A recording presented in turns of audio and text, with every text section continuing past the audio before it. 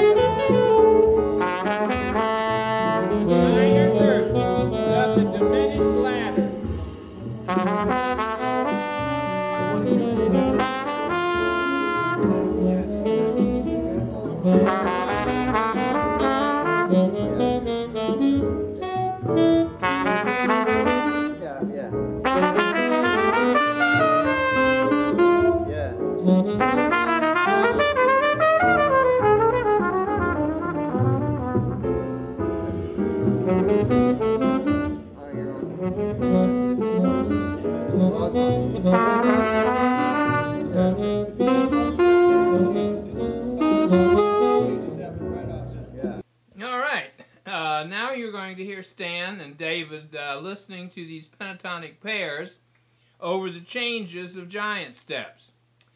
They both can hear the sounds and how they're based on these pentatonic pair setups on the flat 7th and natural 7th of the concepts introduced in Lesson 6 of the 6-pack. You'll hear them listening and start picking up these sounds and patterns pretty quickly. 1, 2, 1, 2, 3, 4. Is this the same?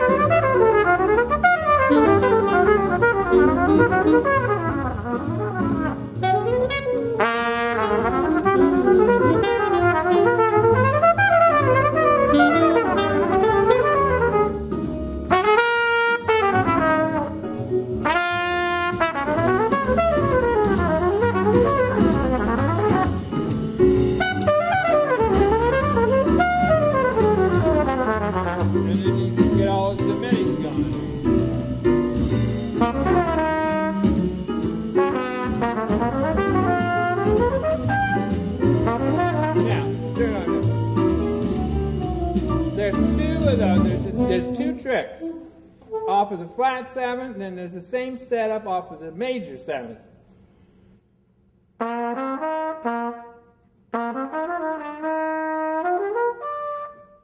Instead of going down, you just play you play that major seventh, outline that major seventh off of the natural seventh,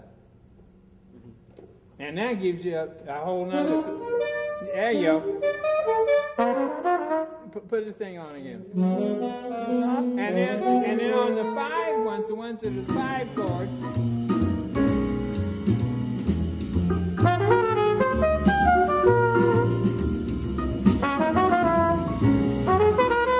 There's this major.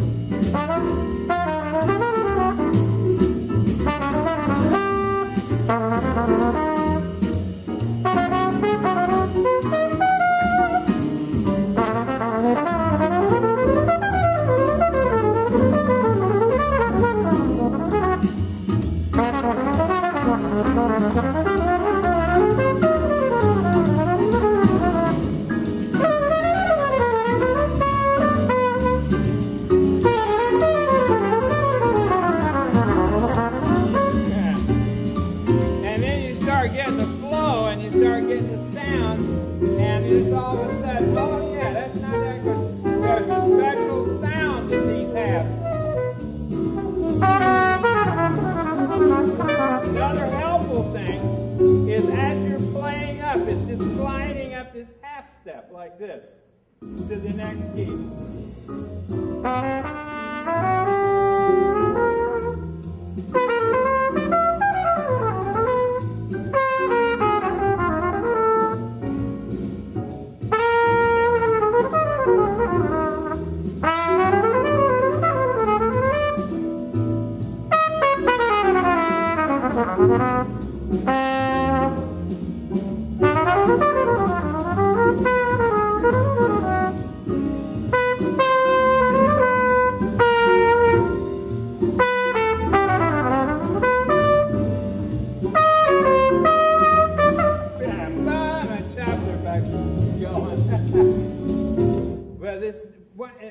It's a system, and it's like part's getting in your ear, and the others, if you get these little tricks going, then it starts just expanding and extending your vocabulary potential.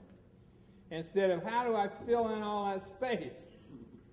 Because it'll fill itself in.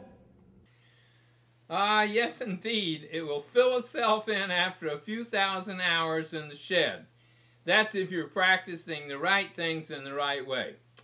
I get mail every day from geezers like me that have been trying to put this music together for all of their life without a lot of success. So all I can say is that when you put these pentatonic pairs into your GPS system, life gets a lot better in the bebop lane.